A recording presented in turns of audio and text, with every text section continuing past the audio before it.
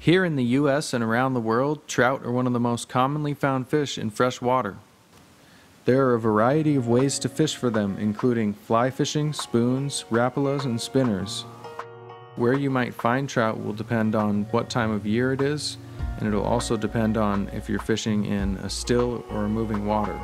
Trout usually prefer clear and clean water.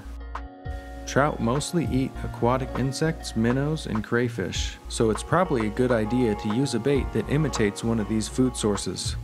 During the warmer months, trout are often found near the bottom of still water, where the water is cooler. This means your best bet is often to present the bait just off of the bottom. A perfect rig for doing so is the drop shot rig. It's a very easy to tie rig, which only uses a dropper loop and then a fisherman's knot below it to tie on your weight. The use of a dropper loop knot allows the hook and bait to move more freely along the main line. This can give a more natural presentation. Here are some quick examples of when to use a drop shot. If you're fishing in still water, if it's windy, if surface baits are not working, if you're fishing with beginners, if you're looking to switch out hooks and weights easily, if you're in deep water, if other anglers are pressuring the surface. Drop shot rigs are also commonly used with soft plastics, jigs, and other artificial lures. Using a drop shot with a soft plastic allows you to hold the bait in one place and jig it up and down. This can help you be more accurate and get down into the strike zone more quickly. My favorite bait to use with a drop shot is a small piece of earthworm or nightcrawler and plenty of hook point exposed. This helps prevent gut hooking. Once you feel a bite, make sure there is tension on the line and you keep your rod tip up. A softer hook set is recommended for a drop shot. Alright, let's get into the specifics of tying the rig. Number 1. Tie a dropper loop knot. This is a very simple knot. With practice, this knot will become effortless and nearly instant. Depending on the regulations in your state, you might want to add additional dropper loops in order to present at multiple depths or with different baits at the same time.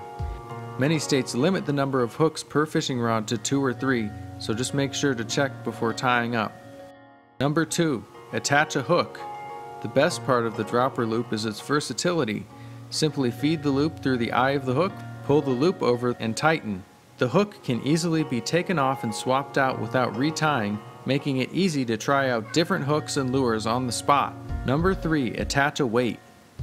This can be done using another dropper loop, a fisherman's knot, a surgeon's loop, or any other strong knot that will be sure to hold. I like to use another dropper loop so that I can potentially switch it out if necessary. Picking your components.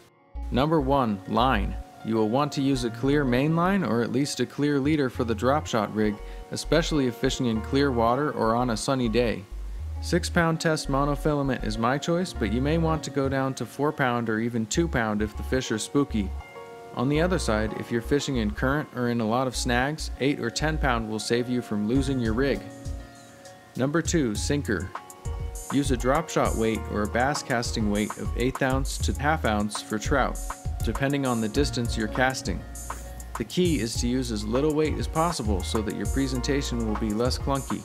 Using less weight also allows you to navigate through weed beds and debris with less hang-ups. Number 3. Hook. Usually a number 14 to number 8 egg caddis hook or bait holder. If the fish are wary or you're not getting hookups, switch to a smaller hook. In conclusion, the drop shot is a simple rig that can be very effective for trout when used in the right situation. Make sure to subscribe and hit the bell so you won't miss the next video. Also, go check out my how-to playlist if you're looking for more tips or inspiration.